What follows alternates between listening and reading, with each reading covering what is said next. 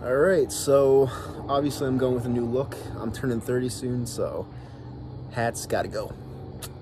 Backwards hats gotta go. 30, I'm a man, and it just is what it is. If I go bald, I go bald. It is what it is, but I can't do hats anymore. That's a kid thing to do. I'm not gonna go into 40s, 50s wearing a hat. It's just not happening. But I will make a video about this whole Jalen Reagor thing because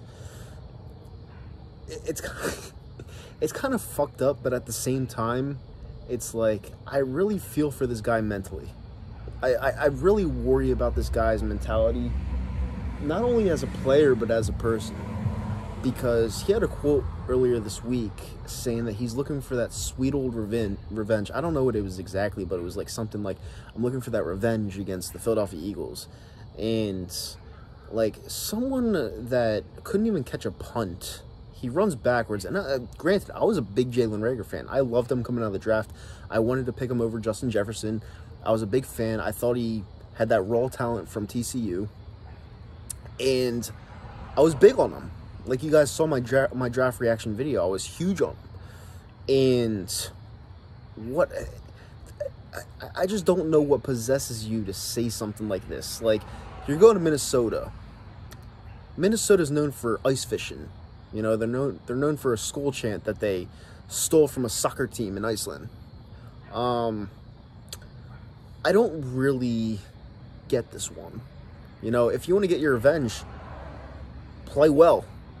It's really that simple. You know, you could play well, or you could play like the same piece of shit you played like in Philly. You know, I'm never gonna hate this guy just because he was my draft pick, but I just don't really understand the mentality there. Like, this guy clearly needs help. Like, clearly needs help. Like, he's dealing with major issues, and him coming back to Philly is probably not the best thing right now, because if he screws up just once, he's going to check out. Like, he's not going to want to do the sweet old revenge anymore. He's going to literally want to check out. Like, he's not going to want to be in the game anymore. So, you just... I mean, I'll be at the game, you know. I don't know why I'm going to the game, obviously, because I'm not a big Jalen Hurts person, and I think that it won't matter at the end of the year. I think we're going to, like, lose in the playoffs, but I'll still be there just because it's going to be a beautiful night, and I'll be back at the link. But Jalen Reagor, what the fuck are you talking about? Like, get some fucking help, dude. Like, seriously. But, oh yeah, another thing I had to mention.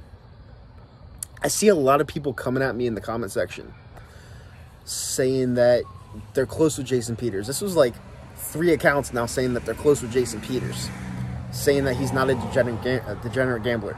If you want the facts and you don't want to just listen to me, go down to Harrah's Resort, Atlantic City. Go ask a pit boss in the high rollers, not a regular pit boss, the high rollers. Go ask a pit boss if they know Jason Peters. They'll tell you he's a degenerate gambler. His crew comes in there all the time to pretty much intimidate them, and he loses everything he has.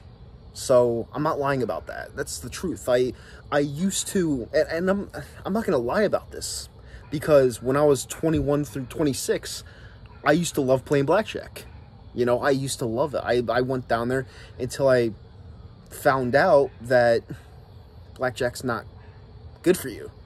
You know, so this is how I know how people act. Like, he talked all that shit about the Dallas Cowboys, and he's going to sign with them for $1 million because he loves to play football. No, he needs the money. He's a gambler. That's what gamblers do. They try to get every little penny they can. They can't play anymore. He's probably not going to play this year. He's just stealing money from the Cowboys. So, it is what it is. I'm out. Bye.